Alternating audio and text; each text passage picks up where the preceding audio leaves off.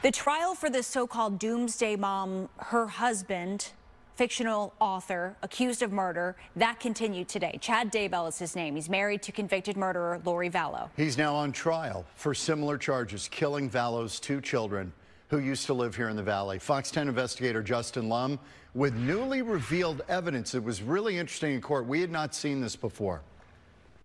John, Christina, today alone we heard from 4 witnesses in law enforcement. They testified not just about the discovery of JJ and Tylee, but the reaction from Daybell. And they also covered the investigation into the death of his first wife, Tammy Daybell. And to do that, you have to focus on the alleged co-conspirators. So it got technical. An FBI tactical specialist testified showing how many different phone numbers were used by Chad Daybell and his co-defendant, Lori Vallow. The witness also identified different numbers used by Vallow's late brother, Alex Cox, who prosecutors say is a co-conspirator in these 3 murders. And new footage from a Rexburg police car showed the moments Daybell was detained as authorities worked in his backyard in June of 2020. This is footage showing Daybell speaking to his daughter, who gets emotional as he tells her he won't be coming back. She's learned that authorities have found human remains in the backyard during this time, and Daybell gives her instructions on his finances and bills and tells her to get in touch with Lori Vallow, who was already in jail at the time.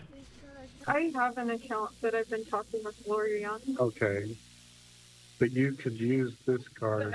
Money. Yeah, and to her if needed. Okay. So, yeah, she'll need to still have commissary money. Usually puts 30 a week in there. And you can probably talk to her too. Okay.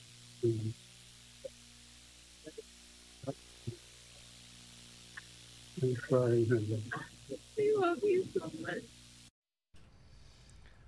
Just to give you perspective, for the next 2 days, authorities would be going through this backyard, ultimately finding the remains of 7-year-old JJ and 16-year-old Tylee. For the full video of this conversation, just head to our Fox 10 Phoenix YouTube channel. We'll have that live stream of the trial continuing tomorrow at 7:30 our time. I'll be providing live analysis as well. Live in the control room, I'm Justin Lum for Fox 10 Investigates.